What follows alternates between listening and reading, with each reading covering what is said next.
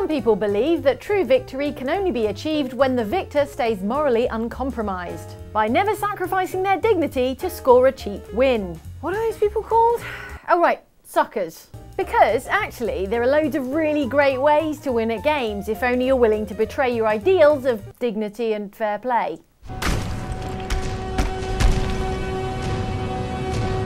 The best and most exploitable part of a stealth system is the bit where the enemy forgets they saw you or gets bored trying to find you, and then goes back to whatever they were doing before they spotted you squatting in the shadows like a brave hero. In Skyrim, the sneaking system lets you knock an arrow, then edge out from behind cover and shoot a boss in the face before he's absolutely sure he can see you down there. Then you sneak back into cover, out of view, and prepare to repeat the operation like 1,000 times, according to your archery skill and enemy toughness. We'll leave it to the greybeards to worry whether this is beneath the dignity of the prophesized Overkeen. Because hey, it kept my low-level Dragonborn from being flattened by high-level enemies a number of times.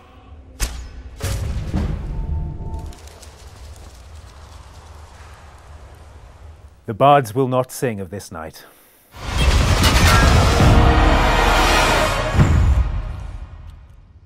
Hell, it's about time. Starcraft 2 is very much the chess of sci-fi strategy games, and it has several distinct advantages over chess. 1, better graphics, and 2, additional opportunities for annoying the hell out of your opponent with cheap and cheesy early win tactics like the double proxy barracks. Put your hands up for the double proxy barracks! That guy knows! In this infamous opening move, a Terran player starts the match by sneaking over to his opponent's base and building a cheeky barracks near the entrance before they notice, then spamming the enemy's undeveloped base with cannon fodder infantry. When it works, the Terran player gets a win either on account of an insurmountable economic lead, or how the enemy quits out of rage and disgust, and disgusted rage. Hey, a win is a win, right? Guys? Get rid of him, Barrett! Oh, that's gonna be a pleasure. If you can't run away and hide, your next best bet is running just far enough to be out of reach of a boss who will otherwise take you to pieces. Cool guy Adam Jensen had better hope no one saw him defeating Lawrence the Bull Barrett early on in Deus Ex Human Revolution. Ow, alright, maybe if I just... Okay, what if I just... Alright, how about if I just go cry in this corner where he can't reach me and blindly throw grenades at him until he dies? Ah, that's better. Oh, and if David Sarif asks, just tell him I like karate chop the guy in half, yeah? Attention! I will now talk about 2009's Uncharted 2 Among Thieves. If you've been too busy to finish this 6-year-old game and yet not somehow too busy to watch this video, beware of story spoilers ahead.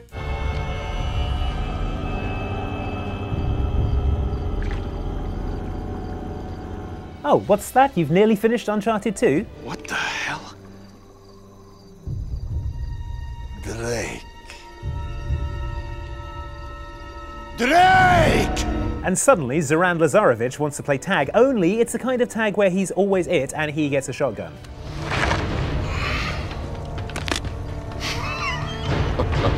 I want to say that there's no shame in running away, doing laps of the battleground while kiting him in a big circle, and firing wildly when you think it's safe, but... God, why won't you die? There's a little bit of shame in it. You don't have the will. Maybe not. But they do.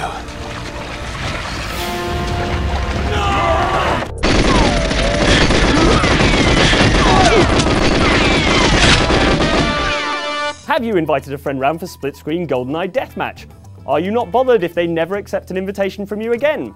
You'll want to choose Oddjob as your character then. For reasons known only to developer Rare, Oddjob was by far the shortest character in GoldenEye's entire roster. So short, in fact, that the auto-aim regularly fails to lock onto him, meaning other players have to fiddle around with the hypersensitive manual crosshair to land a shot. Which would be justified were it not for the fact that the actor who played him in Goldfinger, Harold Sakata, was 5'10". You sure you weren't confusing him with Knick Knack? Be honest, Rare. If you really want to crush your opponent's morale, select the Slappers Only weapon set and persuade them that Jaws, due to his size, is clearly the strongest character. In reality, the big guy's reach is so massive that he swings right past Weenie Whittle Oddjob at close range. Guaranteed victory. Also guaranteed slap.